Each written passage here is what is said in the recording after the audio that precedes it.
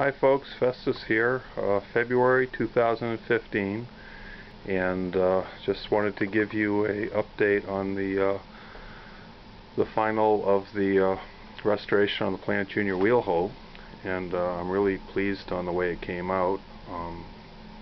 Much better than I expected, and if you remember in the first video how kind of worn and rusty it was. Handles are all done. They came out really good. I sanded them down, used a finish on it, and then sealed it. And if you probably recall, there on a lot of the Planet Juniors, there's the Planet Junior name on the inside. Well, it was so faded, and the wood was so oxidized that I just decided it wasn't worth saving, and then just sanded it down and cleaned everything up. While I'm looking here, I want you to take a close look at the inside here. And on all of them, they have the Planet Jr stamping and then USA on top. Pretty much, Planet Jr put their name on everything. If you look at the wrenches and all the sweeps, there's always the Planet Jr name stamped on it. You can kind of see it right there. This is the moldboard plow, and again, it looks brand new. The color I used, it's called Oliver Green. It's a little bit darker than the John Deere green, which I was really going to use, but I'm much happier with it. Picked it up at Tractor Supply. The handles, in the first video I said that the handles were more than likely white oak. Well, I got a feeling now, I compared it to some white oak I had, and I got a feeling it's probably more ash. It's got the same texture as a baseball bat, and again, it's rock hard, and so I got a feeling that most handles for implements are made out of ash, so they're more than likely of ash. And again, and then I finished it with Danish oil, and then put a Minwax semi-gloss natural finish on it. Yeah, again, like I said, it came out much better than I had originally anticipated, considering the condition it was when I got it. So anyways, let me put it down on the floor, and I want to show you something else.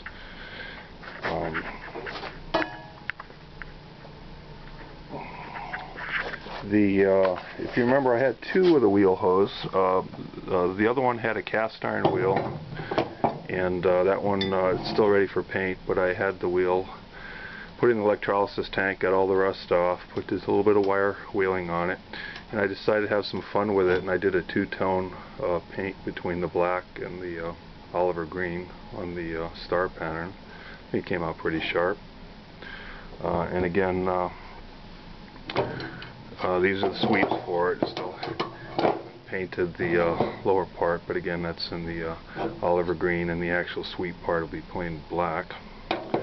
But anyways, you get me in a barn, and I start poking around and seeing things, and then again, of course, what happens? I start making offers on everything, and found this, another Planet Junior, and we got some sweeps, and actually, this sweep looks more, I've never seen a sweep that long before, because you compare it to the other one, and again, officially Planet Junior has their name embossed on everything.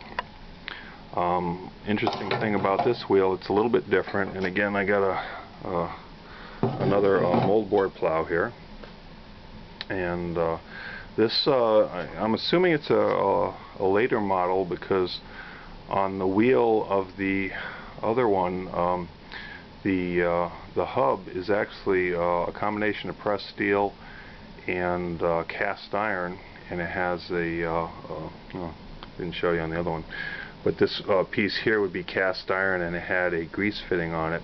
This one is actually two pieces of pressed steel with the these are all pressed steel here, and have them all riveted together, and there's no grease fitting on it. So I'm assuming this is a later model, and probably, cut production, they eliminated that. It's in pretty good shape, complete anyways. This has the they call them duckbill cultivating teeth that came with it. Interesting thing, when I look at this, the original colors of most of the Plant Juniors are a form of green, and when I look at this one here and you look it up close and you see some of the original color in there, it's actually painted orange, and you see other remnants of the orange in it.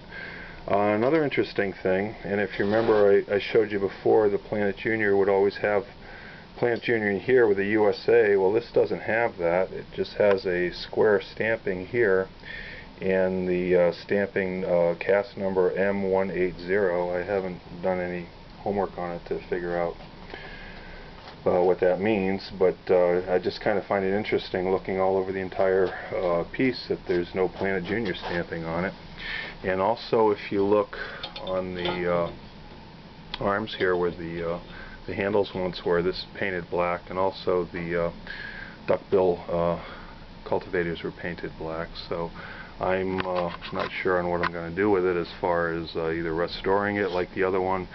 And see, one of the problems is I end up restoring stuff and end up looking so good, I hate to use it in the yard, and I say, well, what am I going to do with it now? Well, maybe I'll put it in a museum somewhere, but this one will be put to work for sure.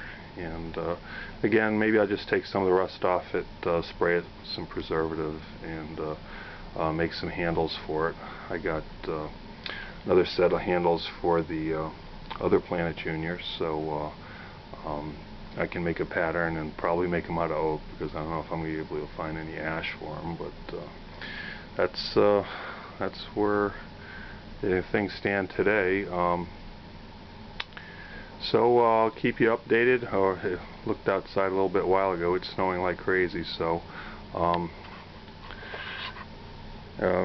it'll be a couple of months before springtime gets here, but can't wait. There's 2 feet of snow outside, and the long winters are getting very, very long. So anyways, I'll keep you updated, and keep a lookout for any future updates. Take care, folks. Festus out.